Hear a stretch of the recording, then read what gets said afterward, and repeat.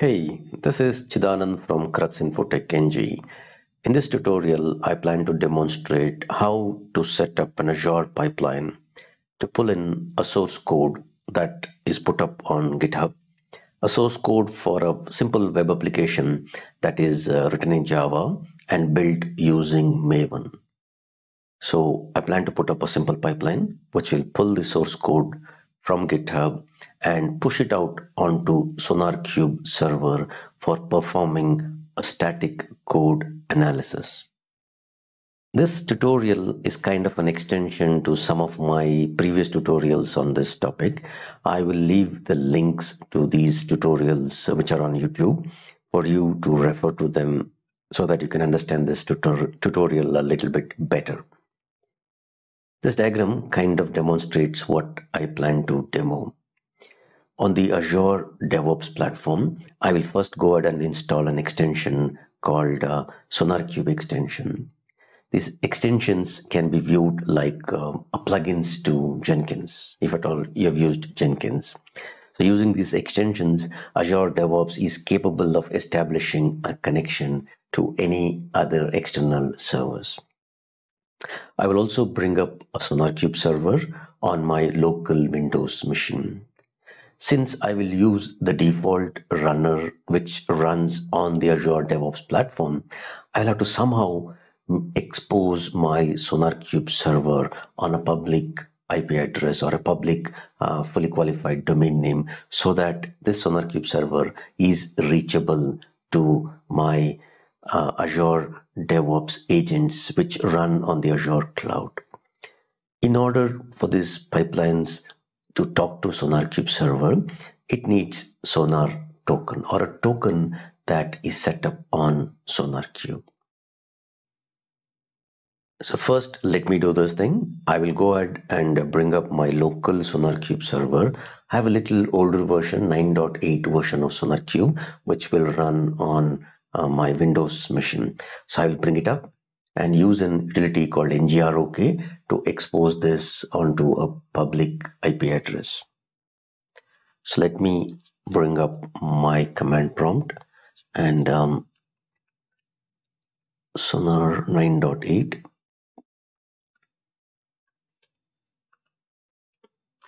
All right, so I have this start sonar.batch file which will spin up my SonarQube server. SonarQube server just needs Java in order to run. I've already installed it once and set up the username and password. And the default SonarQube will run on port 9000.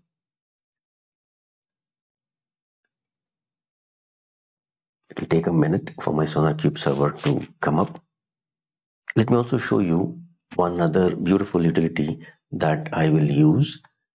This is not required in case you run your SonarQube servers on a public IP address or an IP address which is reachable from well within your Azure DevOps platform.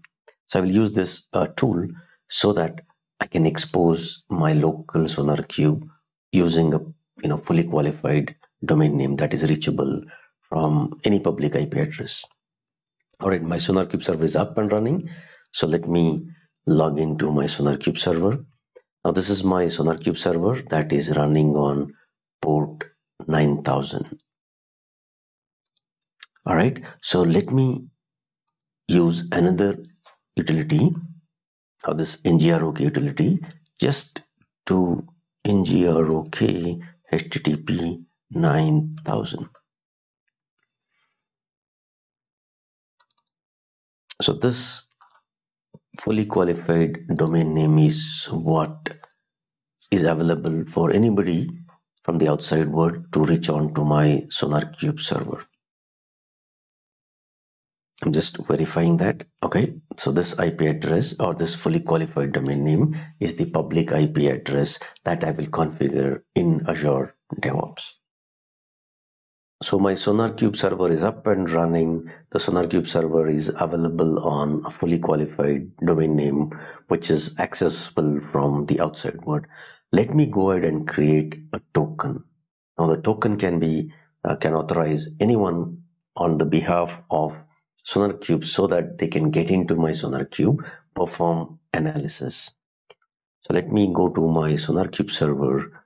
Let me go to my account, security, and let me create a token.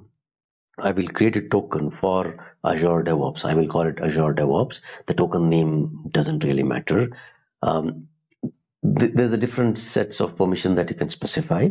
You can create a user token or a project analysis token, or access right only for a particular project. I will go ahead and create a global analysis token, which has got a lot more permission. So expires in 30 days, sounds okay. Let me generate this token and let me copy this. All right, let me just copy this onto my notepad because this token is only visible once. So let me just quickly copy that onto my notepad. My SonarQube server is up and running. My SonarQube server is available on a public IP address or a fully qualified domain name where anybody using that FQDN can reach out to my SonarQube from the outside world. There's also a Sonar token that I have created for performing analysis. Now let me come back to my Azure DevOps.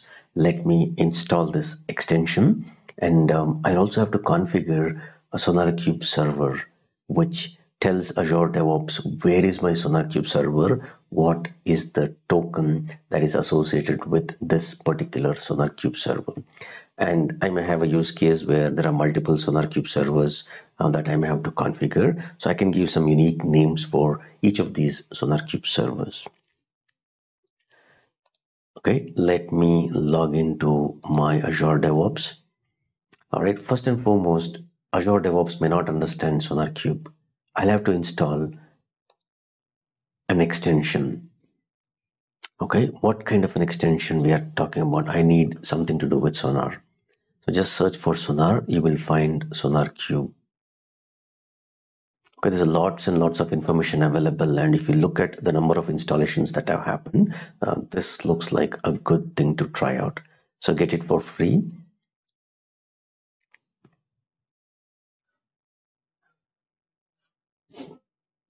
It's as good as installing a plugin on Jenkins. Okay, so this is my org. Sounds okay. Let me go ahead and install this. All right. So my extension is installed. Now let me go ahead and put up a pipeline. Oh, before I put up my pipeline, I think I will have to set up something called as service connections. And now this is a project specific connection.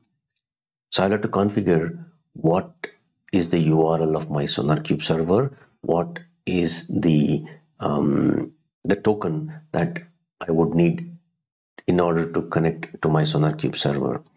All right, so new service connection. Okay, so what are we connecting our project to? We are connecting our project to a SonarQube server. So just search for SonarQube, you'll find Sonar. What is the server URL? Okay, so now let me just go ahead and copy this URL. This is the public URL of my SonarQube. If it's running locally for you, all that you got to specify is the URL with the 9000 port number. What is the token? Okay, I have copied the token somewhere here. Let me just paste this token. What should be the service connection name? Okay, if at all I have multiple SonarQube servers, I will give some specific names so that I can identify my different SonarQube servers that is connected to my project.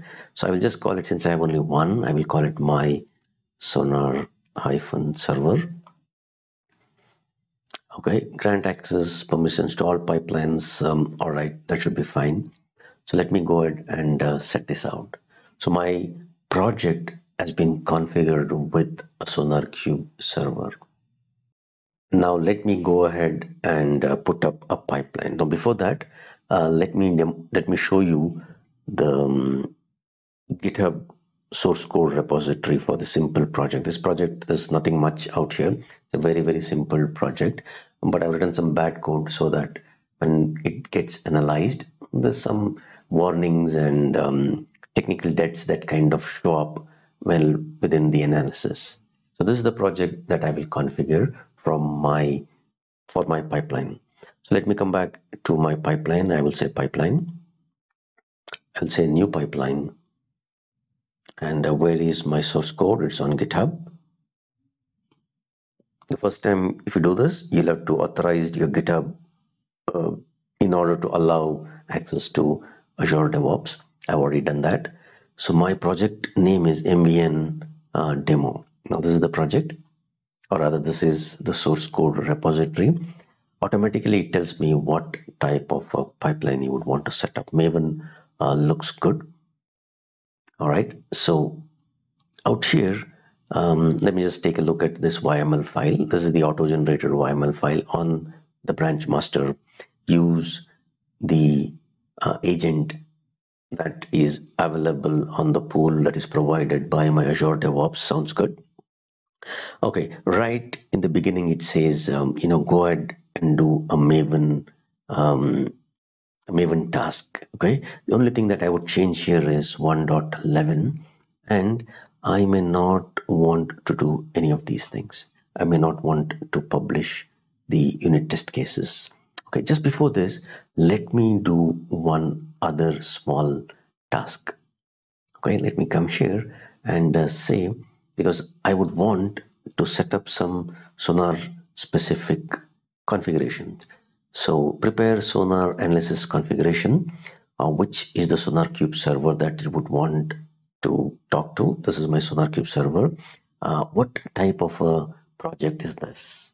If at all you're using the source code for a Microsoft kind of a project, MS build, our project is Maven based.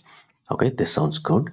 And for some of the requirements, you may have to pass in a bunch of additional parameters, which are nothing but properties from the perspective of SonarQube. Where is the source code of my particular project? What is the project key? What is the project name? And a bunch of other things. Out here, since my repository is pretty simple, and it's a Maven, standardized Maven project, I may not want to specify anything else. Okay, so this sounds good. I will say add this. So this first step or the task would ensure that it will create all the necessary steps for my SonarQube analysis. All right, pom.xml, and instead of package here, I will do a clean install sonar:* sonar. Let me go ahead and save this. Now you would notice that whenever I write this pipeline, there's a YML file created right inside the GitHub repository. Okay, so save and run. Now this is a commit message. Directly commit it into master branch. Sounds okay. Let me go ahead and save and run this. Okay, so this will take a couple of minutes for the pipelines to get initialized and the pipeline to run. So let me pause the video and come back in a bit. The Maven job is in progress, and if you see here, the SonarQube prepare environment, this step went on well. Now the Maven task is in progress. It took a little less than 5 minutes for my Maven job to get completed, and if at all I go and take a look at, okay, if you see here, the SonarQube seems to have run. And let me also take a look at my NGROK. You will find lots and lots of hits. Okay, meaning that from the DevOps pipeline, Azure DevOps pipeline, there's a lot of calls that have come in. So let me open up my SonarQube server. Where is my SonarQube server? Yes, if I come back to my projects here, if you see here, Ambient demo, last analysis 1 minute ago. Okay, if I take a look at what is there in the code, how many use cases are there, and code smells not so good code that is written. All the analysis that has been done on my particular source code.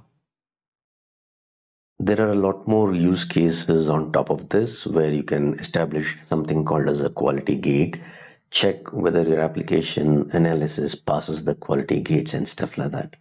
Okay, but then in a very, very simplistic way, how to put up a simple pipeline job on Azure DevOps, and what does it take in order to connect that with SonarQube. I hope you enjoyed my tutorial, and as usual, I will leave all the documentation in the description section, and please try it out. In case you run into any issues, kindly leave a message and I'll try to address it as soon as I can. Thank you so much for stopping by and watching my video.